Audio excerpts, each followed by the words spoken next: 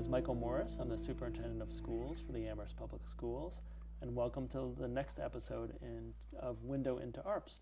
Today I am thrilled to be welcoming the administrative team from Wildwood, Principal Nick Yaffe and Assistant Principal Allison Estes. Thank you so much for joining. Thank you. You're welcome. It's great to be here. Thank you. And I know one of the things that our viewers always like to hear about is how are things happening at the school level? And what does that look like for students? What does that look like for staff? And what are some exciting new things that people may not be aware of? And many times our viewers are both families and students sometimes in the community, but often families who have had children in the schools many years ago, and it's really helpful for them to be able to reconnect with the school their children went to and they might have been a part of. So really appreciate you both coming. Right. And before we talk about Wildwood today, I'd love to hear a little bit more about yourselves. I know you both pretty well, but especially for the viewers, I'd love for you to tell the viewers a bit about yourself and what motivated you to become an educator. Both of you are incredibly talented, intelligent individuals. There are many careers you could have taken, and I'm interested how you got to be working with young people and bettering their future. So, Nick, would you mind if I start with you? Okay, so a long time ago, back when I was a youth in the Cambridge, Massachusetts area, I wasn't quite sure what I wanted to do with my life, like many people at the time. And someone asked me to actually do a shift in what was a parent co-op, a daycare. And I was 20, and I said, sure, that sounds good. I'll try it. I'll do that for you. And I just remember this feeling of joy that I got from that experience of just being around children. I felt like I could express so many different parts of myself and also make a difference. And from there, it just gradually led to wanting to learn more about it. I figured, okay, I'm volunteering, then I started to substitute. And I thought, this is really fascinating, the world of children. And so I've been doing that ever since.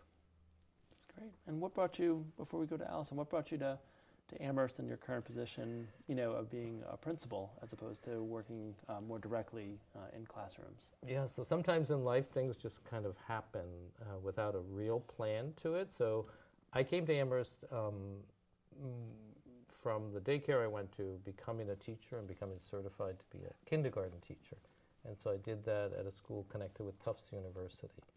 And it was a lab school, and so there was a connection between research and colleges. And at that time, Amherst had a lab school as well, connected to UMass, called Marks Meadow. And so we moved out here specifically so I could work there. And also, my wife and I really were looking for a place to raise our family that had diversity in it. And Amherst had that. We wanted our kids to grow up where they could start to understand differences by going to school with kids that were different than them. Fantastic. Thank you very much. Allison? Well, there's so many different moments of when you want to come into education. I had a desire to be a teacher for a very long time, but my mother was a businesswoman, and she made it very clear that that's what you should be first. So I was actually a programmer for a while. And but then I was feeling like it was a very hollow space for me, and then I was placed on a project in the Atlanta City Public Schools, helping them get systems installed. And I just loved walking into every single school. I loved the smell. I think it was peanut butter and paste or something. And I just thought it was a great environment to be around people who cared about the future so deeply.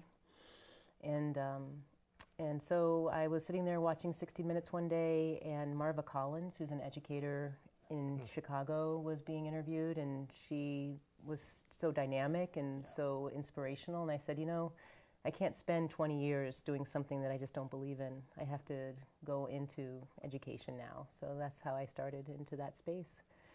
And I went to school at night and got my degree. So that was a second career, in matter of speaking. Yeah. But I didn't spend very long as a consultant. It was only a year or two. Yeah. But it's been a good space to be in, just because you are helping communities in a space from being proactive. And that's what I really believe in. With so many other professions, people are in a state of desperation when they need to find a lawyer or a doctor, but in schools, they're really operating from a space of hope and belief in the future. And I really want to be a part of that and to hopefully be a part of the solution. Fantastic. That's beautiful. Thank you both. And so now you're both in educational leadership roles. I know you both had long teaching careers before you entered being a leader. And so I'd love to hear a little more about what motivated you or interested you. Nick, you started touching on it a bit earlier, talking about Marks Meadow. What motivated you to change roles, staying within education and all the things that, for all the reasons that you both indicated? But the role of a leader is both exciting and challenging, and probably has moments that are very different than that you have as a teacher. I mean, I can think of my teaching days and remember quite differently. The flow of the day was quite different, even if the goal of the day was the same. So I'd love to hear a little bit, and maybe we can stay with Allison on this one. What motivated you to enter into a leadership capacity? Well, I had initially started out with doing a lot of computer and data stuff for teachers, because that's something that I can do, and so helping people interpret statistics, and then also how do you just get your computer working in the morning. So I started volunteering and then becoming the teacher leader of assessment for the school system I was in, and I really enjoy seeing the systems that are connecting different grade levels. I find that really fascinating, how to create a system that works well. And so I decided to get my administrator's license in New Hampshire and look for opportunities that will allow me to be able to operate from more of a systems capacity, not just in a classroom setting. So this is the first opportunity I've had to officially do that, even though I've had different opportunities as teacher leader positions in the past. Fantastic. So it's exciting to be on that side of things. Good, thank you. And one of the things that you did, Allison, that really struck a chord with me, when she knew that there was this opening for leadership at Wildwood, Allison, one of the first things you said was, how can I serve the community? You know, and that I think is, to me, really struck a chord as one of the the essential points of leadership, is that if you're coming from a place where you're going to serve this community, this incredible, beautiful community like Wildwood, or like any of our schools, then the leadership that will happen in a wonderful way. People will see that you're there to serve, whether it's the parents or the teachers or the kids. That's why you're doing it. And so as soon as you said that, I said, oh, this is the right, I thought to myself, this is the right person for this type of work. Because, you know, leadership, I do feel like we have this, it's almost like a sacred responsibility to our communities. To, as you said, it's like hope. And there's something special that I find about the elementary schools that I think you're touching on, in that for all of us, it's this confluence of like hope for, you know, every parent who's sending off their kindergartner up to 6th grade. They hope for the best, you know. And then the teachers, if we can, one of the things that I found in terms of shifting to leadership, like you were talking about, is like to keep people inspired. Like we all know, because we went into teaching, you went into teaching, you're coming from this place of wanting to make the world a better place, you know. And so if you touch on that inspiration with our staff, then things really start to take off. Yeah. I had this interesting experience over the last few weeks that what both of you are mentioning resonated, as I've had the opportunity to be in a number of different preschools and daycare settings and meet families as they're entering the district in the next 1 to 2 years, and then come back to the middle school where we had a number of 7th graders recently show up, and to think about the difference and the juxtaposition of where students are at age 4 and 5 when they're entering our schools to when they leave the elementary level, usually at age 12 or 13. It's so foundational, and it is inspirational, because what families are wanting their students to experience over those 7 years, it evolves over time. But just that hope and the language that you're both using, I definitely continue to hear as I talk to more preschool families of what they're looking for in an elementary school experience. So thank you. So now getting more specific on Wildwood, what are some neat, exciting things happening? There's always neat, exciting things happening at Wildwood, but for many of our viewing audience, they may not either have children or be connected to the school. So I'd love it if you could share, some things happening at Wildwood that you'd want the larger community to know about. And either of you could start. Oh. Well, I know I'm really excited about our open house coming up. It's going to be a student-led open house experience, which is the first time we've done that. And I think that the opportunity to let children say, these are the areas of my school that I'm proud of, and these are the things that I want to share with you. I think that's a really exciting opportunity. I mean, I personally, as a parent, have never been in a student-led open house experience.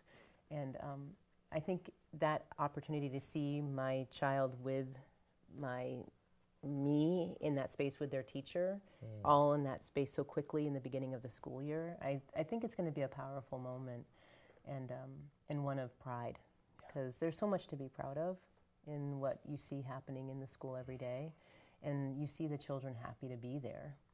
And that's the part that sometimes doesn't get carried through in translation when kids come home. You don't always get the same things happening, so I think creating that integrated moment is really important. Absolutely. Yeah. So I'm excited about that. Yeah, and me too. Me too. I think there's going to be a lot of excitement in the building on that night, and it ties into what all the Amherst elementary schools have been looking at, I would say, over the last 6-7 years, is really this idea that, so how do we engage students? How do they participate fully in their learning? And we've come across this philosophy of where they're taking ownership for their own learning. So this is a natural extension of that. So where our students, I think if you walk into Wildwood, you get the sense that their voices are there. They're heard. They're comfortable speaking to people. So if you go up and you say, well, what are you learning? They can explain that to you and explain their thinking around that. So in this case, they're going to be doing it with their parents. And so we're very excited to have them have that opportunity. And so, piggybacking off that, what are some of the major goals that you both have for the school this year? What are things that you're, other than the open house, that you're actively working on, and perhaps spending, faculty meeting time, or, when you connect with a parent-guardian organization? What are the types of things that are the work of the year, in addition to the kind of primary work of educating students? 180 days a year. Yeah, well, as you've talked about, the school committee, and we've talked about, is that it feels like Wildwood and all the elementary schools are poised to embark on this process of what's our vision for our school and embrace that. So that's really going to be a year-long discussion, activity with our staff, with our families, and with our children. So what is the Wildwood identity? What are our values? How do we express that? What are the things that all of us agree as teachers, as faculty, to commit to? So we have areas that we've been exploring, like student ownership. So some of the exciting aspects of that have been going into what we call project-based learning. And so at every grade level, they have developed a project that allows children to look at something in depth. So the idea that they go deeper into their own thinking, and then they express that to an audience, an authentic audience. So we're looking forward to doing more of that work. Yeah, the student-led inquiry aspects are deepening the project-based curriculum into really helping a student investigate their point of entry into the curriculum. I think student-led inquiry is a really exciting space. As a teacher, you don't know where it will lead, so it's a little funny feeling when you create a lesson or an experience in which you're not sure where a student is going to go with it, because there's about 20 little minds in there, and they're going to go into these little fissures and ideas that will really take you into another space because you hadn't thought about it. And so much of lesson planning is trying to predict the outcome. Like, this is how it's going, this is your finished product, this is what's going to look like. And I think student-led inquiry is really trying to burst that open a bit so that it's still high quality, it's still an expression of expertise, of proficiency, but it's not as predictable what that outcome will look like. So I find student-led inquiry really inspiring, and that's something that I know we're in like the second or third year. Because I know last year we worked on it, and we're doing it more this year, and this is my second year at the school.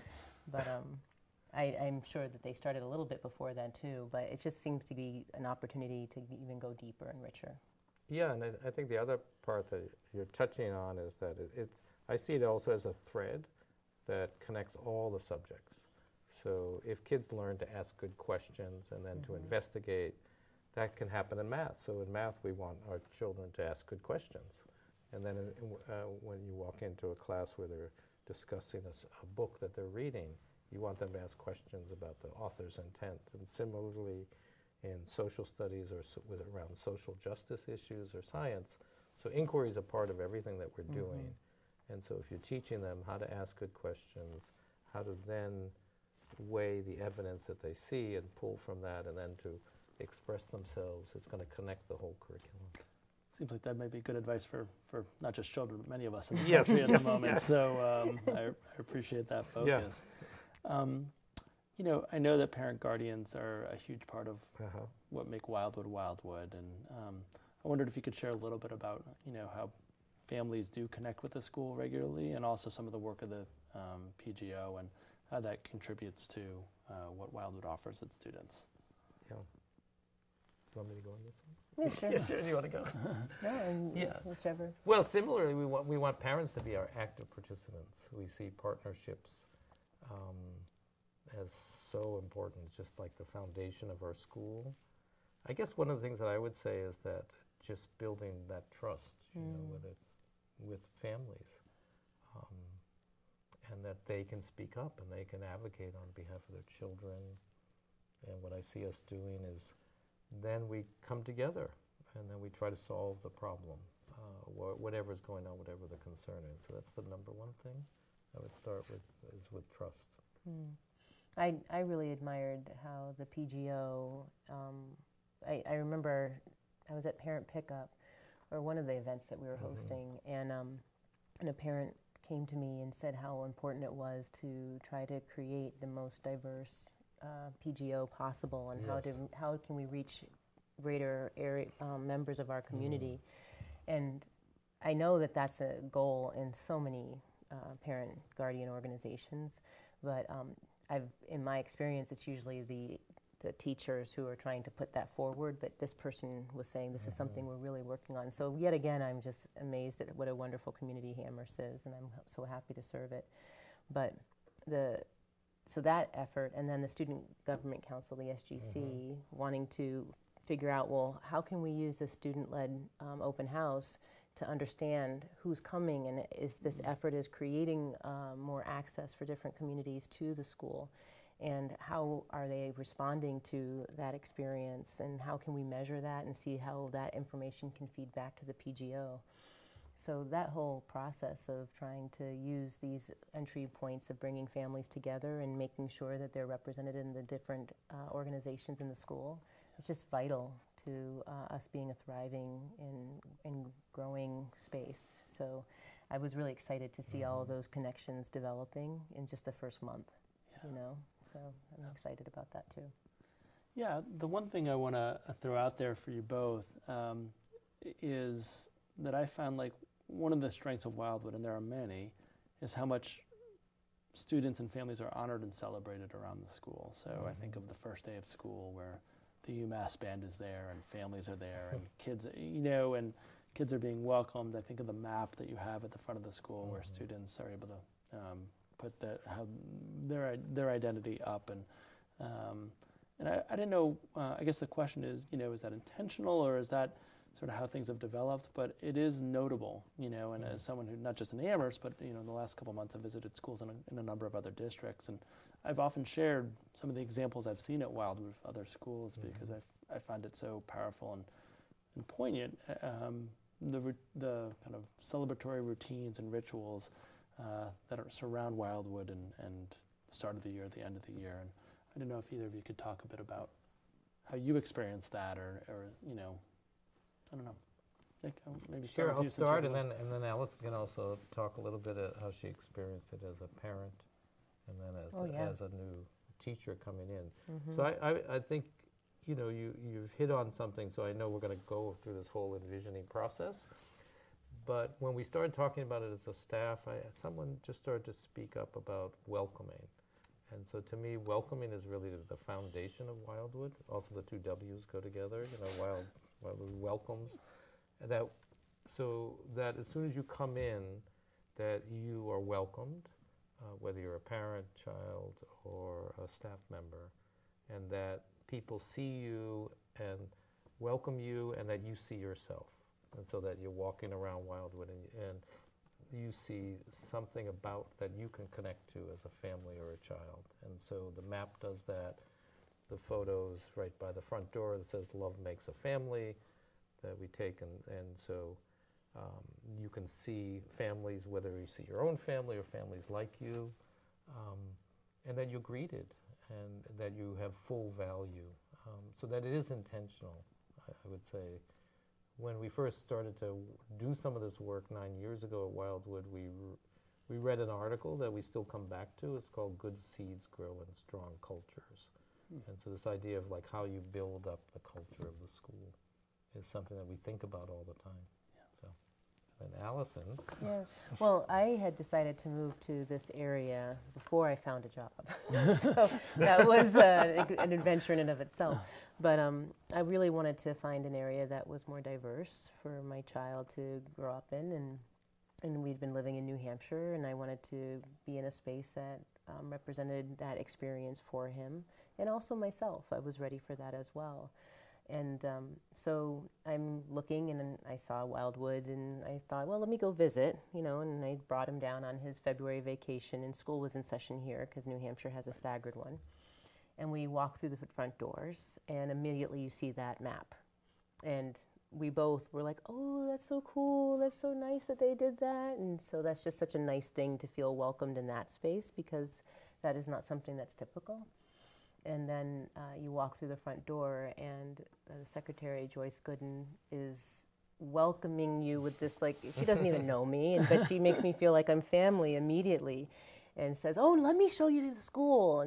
And I'm sitting there walking through with her, and she's bragging about the spaces, and I'm noticing the posters, the purposeful effort to make sure that different groups are represented in all these different spaces, and that's not something that you see everywhere. And every smiling people, which is, I actually think that's really important in school environments when people are smiling. But it was clear to me that the effort to make sure that the culture and the families are represented in some way, either through the literature that was being displayed, the efforts on the bulletin boards to make sure that they had a diverse representation for the read aloud moments that they bring in readers from the community. I mean, these are all moments where you have an opportunity to increase diversity, increase representation, or you can ignore it. And it was clear to me just in that one hour tour that this was a school that really was working hard to represent its community. And I wanted to be a part of it. At that time, no one knew I was a teacher. So when I saw that there was an opening, that's when I took the opportunity, because I learned a long time ago that when you are dedicated and you work hard, that there's any number of school systems that will take advantage of that, but you need to be a part of a system that will feed you as well, because it's such a difficult profession. And so I wanted to be a part of a space that I knew I could serve, but also I could grow. And that's what I needed to be the next part of me, the next on my journey, right? So I was very thankful for that opportunity. Yeah, as are we that you chose us. Yeah. So, yeah, and I think the other part of that you saw was that the staff are embracing this vision of welcoming. And so you just feel like you have this whole army of people out there, or we're bringing in new people and helping them get settled. And the children too, so every year we welcome between 40 and 60 new students in grades 1 through 6. And so the kids themselves, oh, do I have any new kids in my class? And they'll give them tours. And the other part that I was even more excited about is they're actually starting to embrace this idea that at Wildwood you can be who you are, and they coined that phrase. The current 6th graders, when they were in 3rd or 4th grade, they came up to me and said, they had these posters, and they were "Be Who You Are," and they started putting them all over around Wildwood, and they did these skits at the assembly, and that was just like, whoa, okay, this is when it can really happen. If the vision is embraced by everybody. Yeah. it was like they created a social norms campaign at their own Yes, elementary they school. did, So yeah. they did. You know, I shouldn't say they sort of. They did. Yes, they did. And there's always work to be done. So Right. we all make mistakes and learn from them. So Right. Absolutely. If viewers are interested in getting in touch with you, what's the best way? They have an idea. They want to follow up with you. What's the best way for them to be in touch with you? Email, phone. What would be the? Well, email and phone numbers are always accessible that Yeah. way. I mean, in terms of frequency, I check my email every day. Oh yeah, no. This isn't a quiz. No, I mean, so would you mind sharing your email address, and the good folks at Amherst Media will put it on the Oh. bottom so they Whoa. Nay. can. Yeah. okay. Okay, so to reach the educators at Wildwood, Yeah. you have Estes A. That's my ESTESA at ARPS.org. That's it. So, Yeah. and I will check that every day. I was emailing parents last night, and I felt good about that. And they said, "Thank you for the prompt response." I said, "Thank you." But Yes, it's a goal. yes, it is. Yeah, It's a and goal to get there every day. Yes, you can also set up time to talk too. So, Yeah. so my email is Yaffe, Yaff, like in Frank E. N at arps.org. But people can also just call our main number, 362-1400, and set up a time to talk also. Yeah. Yeah. Is there anything else you'd like to share about Wildwood and this year, 2018? You've shared an awful lot, so there's no Yes, pressure yeah. on that question. I don't know, Allison. I don't know. I mean, I know that I'm excited about all the different opportunities. We haven't even started to do the big push for professional development among the staff. Yeah. That's exciting. That's all coming up. Right. I mean, that's all exciting stuff. Math centers, and Yeah. I mean, it's just there's just a lot of things coming that it's only October 1st. Yes, So that's true. It was just a lot to look forward to. Yeah, no, I can't. Yeah, I totally agree. And I think schools are always in the process of becoming. So I think I think I feel very, very lucky to be in my position, our position, to serve such a community where you have educators who really care, and really care about us being the best that we can be. So they're constantly coming up with new ideas or ways that we can get better. Families who care and kids. Yeah, well, thank you. You both create that environment where all the stakeholder groups feel comfortable coming in to share things that we can do to best serve our community. So that doesn't happen naturally or automatically. That comes from a culture that gets built from the leadership. So I thank you both for being here today, and thanks for sharing a bit about Wildwood with the larger community. And I thank you to you, our viewers, for watching the latest episode of Window into ARPS. We'll be back next month with an additional episode. Thank you.